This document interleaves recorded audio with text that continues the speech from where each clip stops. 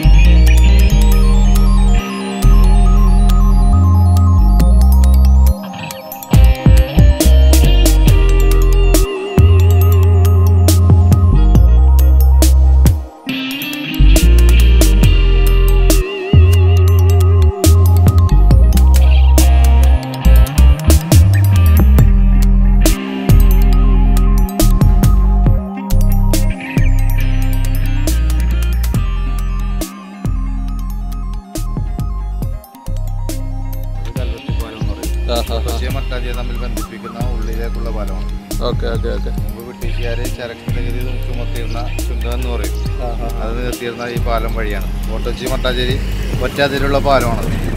ഇങ്ങോട്ട് മട്ടാഞ്ചേരി അങ്ങോട്ട് ഫോർട്ട് കൊച്ചിയാണ്. വേറൊരു പ്രത്യേകത എന്ന് വെച്ചാൽ മുമ്പ് കപ്പലിൽ നിന്ന് ചരക്കായിട്ട് വന്ന് ഇവിടെയാണ് മച്ചുവ ഉലു ഒക്കെ വന്നിരുന്ന ഈ പാലത്തിൻ്റെ അടിയിൽ കൂടെയാണ്. എത്ര നോക്കിയാലും ഫുൾ വ്യൂ എറണാകുളവും ഇപ്പുറത്ത് മട്ടാഞ്ചേരി കൊച്ചി പ്രദേശവും ഇവിടം. ഓക്കെ,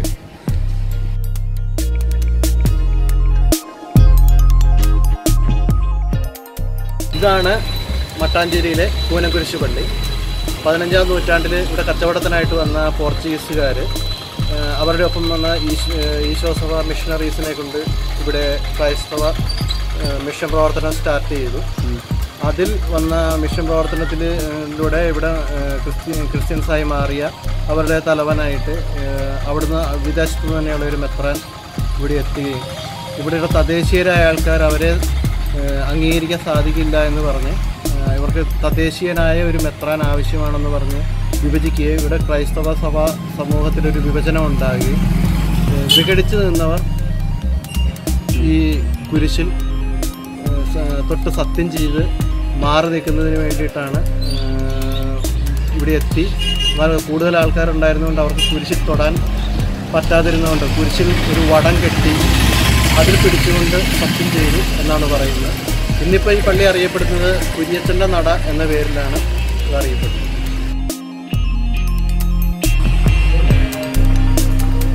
ചെന്നൈക്ക് എവിടെ എന്താ മട്ടാഞ്ചേരി പഴയ ബോട്ടിയെട്ടിയാണ്. ബോട്ടിയെട്ടി ഇവിടെ ഇവിടെ നിന്ന് ഐലൻഡിലേക്കും എറണാകുളത്തേക്കും തഞ്ചേരിയിലേക്കൊക്കെ സർവീസ് ഉണ്ടായിരുന്നു. സർവീസ് ഉണ്ടായിരുന്നു, ഇപ്പോഴും ഉണ്ട് ഇവിടെ സർവീസൊക്കെ. അതിൽ ആ കാണുന്ന ഭാഗം ഐലൻഡ്. ഇവിടെ മട്ടാഞ്ചേരി ആൾക്കാർക്ക് കൂടുതൽ ഐലൻഡ് തൊഴിലാളികളായിരുന്നു. നമുക്ക് ഐലൻഡിലൊക്കെ പണിക്ക് പോകാനും ഇവിടുന്ന് ബോട്ട് ഉണ്ട്, എറണാകുളത്തൊക്കെ ഉണ്ട്. സേഫ്റ്റിയായിട്ട് മാത്രം. അതെ.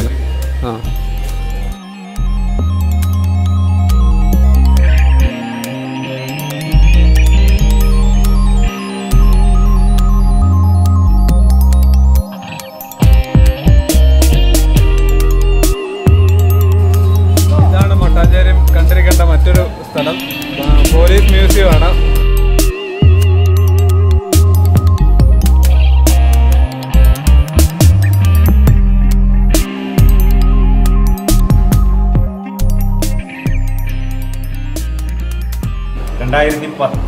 വർഷത്തിൽ ഇന്ത്യയിലെ തന്നെ ആദ്യത്തെ ടൂറിസം പോലീസ് സ്റ്റേഷനാണ്. ടൂറിസം പോലീസ് സ്റ്റേഷൻ വിത്ത് മ്യൂസിയം. ഇതിൻ്റെ ഉദ്ദേശ ലക്ഷ്യം എന്താണെന്ന് വെച്ചിട്ടുണ്ടെങ്കിൽ ഫോറിനേഴ്സിൻ്റെ പ്രൊട്ടക്ഷൻ, ഫോറിനേഴ്സിന് വേണ്ട നമ്മൾ ഗൈഡ് ലൈൻസ് കൊടുക്കുക, അവർക്ക് വേണ്ടുള്ള പ്രൊട്ടക്ഷൻ, അവരുടെ വെൽഫെയർ, ഇതൊക്കെയാണ് ഇതിൽ നിന്ന് നമ്മൾ ഇവിടുന്ന് കൊടുക്കുന്ന സേവനങ്ങൾ. ഇവിടെ ആകെ ഒരു SIയുടെ കീഴിൽ 20 മെൻ ഇവിടെ വർക്ക് ചെയ്യുന്നത്. 2010 ഇത് ഉദ്ഘാടനം ചെയ്തത്. ഓരോ ദിവസവും 10,000 കണക്കിന് കാഴ്ചക്കാർ ഇവിടെ വന്ന് സന്ദർശിച്ചിട്ട് പോകുന്നു. പോലീസ് മ്യൂസിയത്തിൻ്റെ ഓപ്പോസിറ്റാണ് ഈ ആൻറ്റിക് മ്യൂസിയം. ഇതവിടെ ഫ്രീ എൻട്രി ആണ്. ഒരുപാട് പുരാവസ്തുക്കളൊക്കെ കാണാനായിട്ടും അതിനെക്കുറിച്ച് പഠിക്കാനൊക്കെ ആയിട്ട് തീർച്ചയായിട്ടും പറ്റുന്ന ഒരു സ്ഥലമാണ്.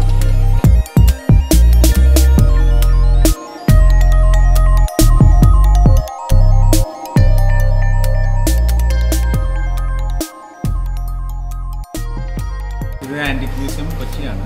ഈ മ്യൂസിയത്തിൻ്റെ ഉത്ഭവം എന്ന് വെച്ചിട്ടുണ്ടെങ്കിൽ പണ്ട് കാലങ്ങളിൽ ആളുകൾക്ക് മുമ്പ് പല പല വിദ്യാഭ്യാസ സ്ഥാപനങ്ങൾ, അതായത് സ്കൂളുകളിലും കോളേജുകളുമാണ് നടത്തി വന്നിരുന്നത്. ഇപ്പോൾ സ്ഥിരമായിട്ടൊരു സ്ഥലത്ത് ഇതിട്ട് ഫ്രീ ആയിട്ട് ജനങ്ങളെ പ്രദർശിപ്പിക്കുന്നതാണ് ഞങ്ങളുടെ ലക്ഷ്യം.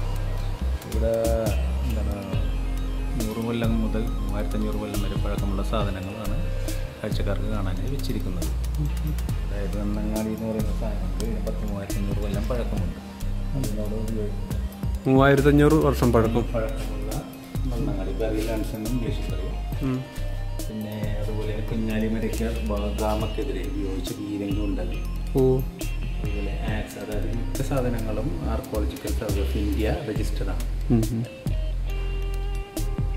ഇത് പഴയ കാലത്തുള്ളൊരു ബ്രാസ് റോഡ് ഇതന്മാരുടെ ഹോളി മിഠായി തോറിൽ നിന്നുള്ളൊരു ഭാഗം 150 കൊല്ലം പഴക്കമുള്ളൊരു കൂടാണ് ഇസ്ലാം സമുദായക്കാർ.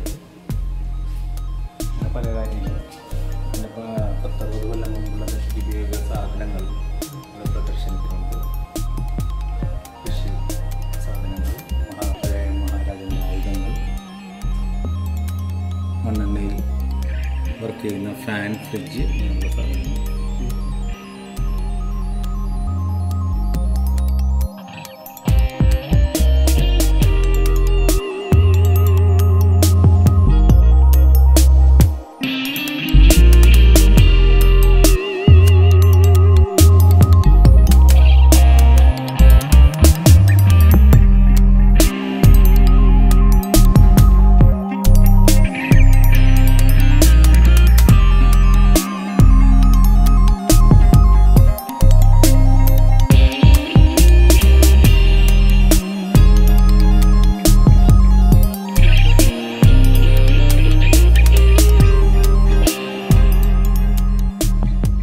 മട്ടാഞ്ചേരി നമ്മുടെ ജൈൻ ടെമ്പിളിൻ്റെ ഫ്രണ്ടിലാണ് നമ്മൾ നിൽക്കുന്നത്. ജൈൻ ടെമ്പിളിൻ്റെ അകത്ത് എന്താ കാഴ്ചകളിൽ നിന്ന് നമുക്കൊന്ന് പോയി നോക്കാം.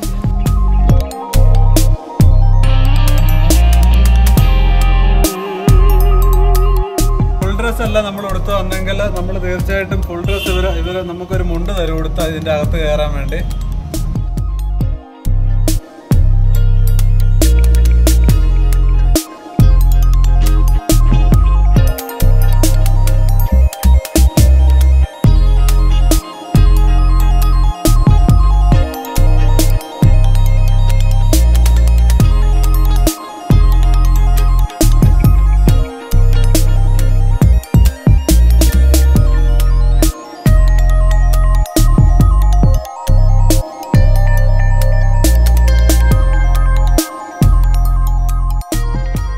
ഈ ജൈൻ ടെമ്പിളിൽ 12 കാലാകുമ്പോഴത്തേക്ക് ഈ ഗോപുരങ്ങൾക്ക് ചുറ്റും ഒരു 3 ടൈം ഇത് റൗണ്ട് അടിക്കും.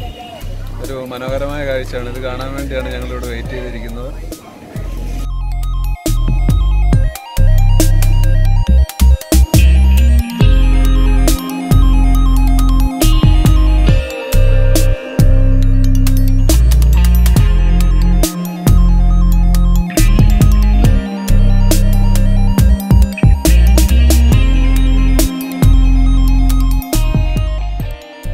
പ്രാവ് നമ്മുടെ കയ്യിൽ വന്ന് പറന്നിരിക്കും തീറ്റ തിന്നാൻ വേണ്ടി. തീർച്ചയായിട്ടും വന്നൊന്ന് കണ്ട് അനുഭവിക്കേണ്ട ഒരു സംഭവം തന്നെയാണിത്.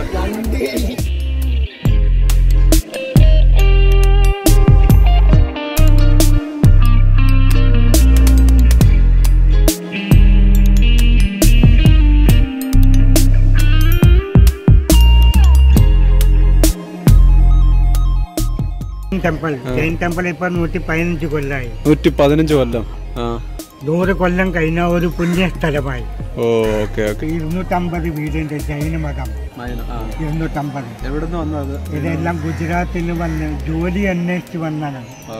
അത് കഴിഞ്ഞ് ഇവിടെ സെറ്റിലായി. മനസ്സിലായ അങ്ങനെ പിന്നെ കുട്ടികളൊക്കെ വലുതായി. ഇവിടെ ഏകദേശം ഗുജറാത്തി സമുദായം 500 വീടുണ്ട്. 500 ഇവിടെ മട്ടാഞ്ചേരി 500 വീട് ഗുജറാത്തി സമുദായം. അതിൽ വൈഷ്ണവരും ജൈനവരും എല്ലാ സമുദായം, മാർവാടി എല്ലാ സമുദായം കൂടി 500 വീട്. ഇപ്പൊ നമ്മുടെ ഇവിടെ ഗുജറാത്തി സ്കൂളുണ്ട്, അതിപ്പോ 100 കൊല്ലമായി.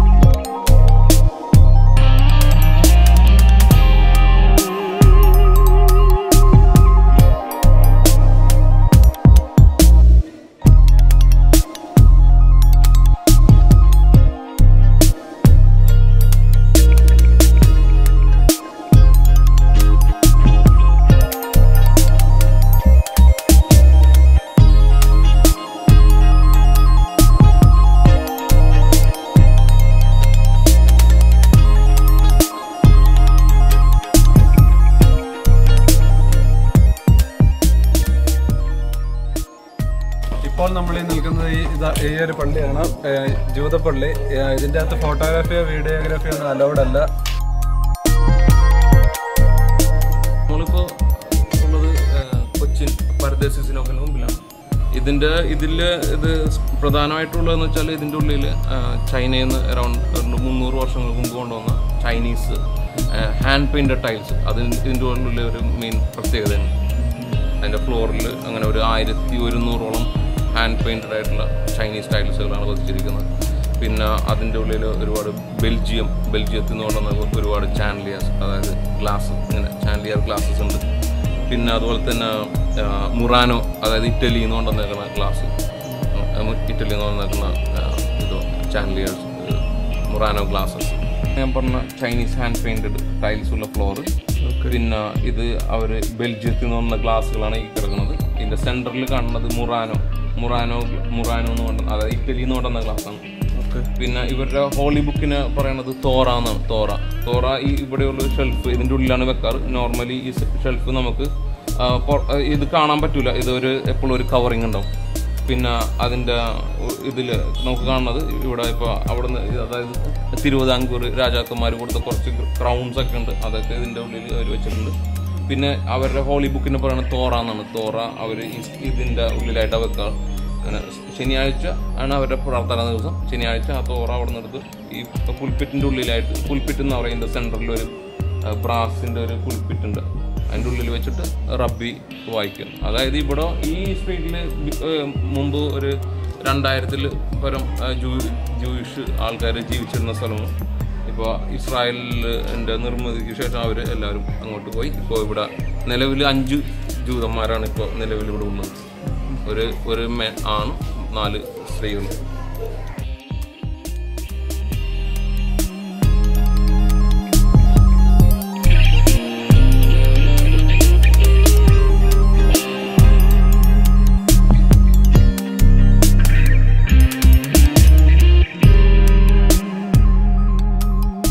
മട്ടാഞ്ചേരി ഡച്ച് പാലസ്, ഇതിന്റെ ഹിസ്റ്ററികൾ കൂടുതലൊന്നും അറിയത്തില്ല. ആരോടെങ്കിലും ചോദിച്ചറിയാമെന്നാണ് പ്രതീക്ഷിച്ചിരിക്കുന്നത്.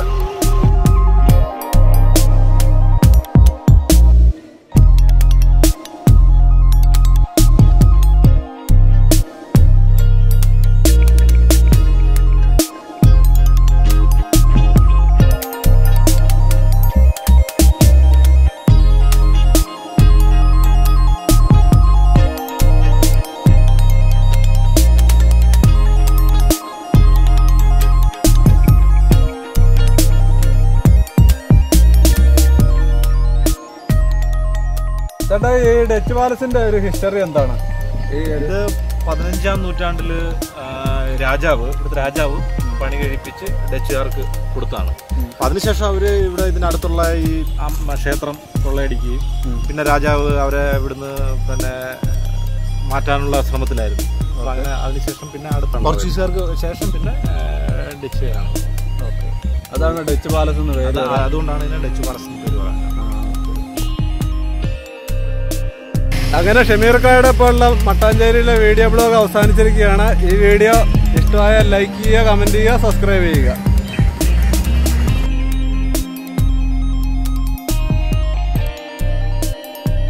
ഇവിടെ ഈ മട്ടാഞ്ചേരിയിലെ ഏറ്റവും നല്ല ഏരിയ ഏതാ ഫുഡ് കഴിക്കാനൊക്കെ? ഫുഡ് കഴിക്കാൻ ഇപ്പോൾ നിലവിൽ എല്ലാവർക്കും അറിയാവുന്ന ഒരു കാര്യം കായ്ക്കാൻ്റെ ഹോട്ടൽ ഏറ്റവും നല്ല ബിരിയാണി. ഓക്കെ.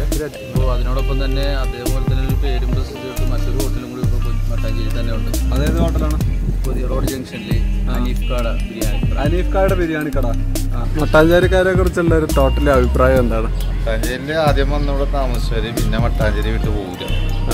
അതെന്താണ് അതിൻ്റെ? അതാണ് ഇവിടുത്തെ പ്രത്യേകത. ഒന്നിനും ഒരു കുറവില്ലാത്ത സ്ഥലവും അച്ഛനമ്മനും വേണി അടുത്ത് ഇവിടെ കിട്ടുന്നതാണ് വാടക. Senior citizen ഷമീർക്കാരൻ്റെ വൈഫാണിത്.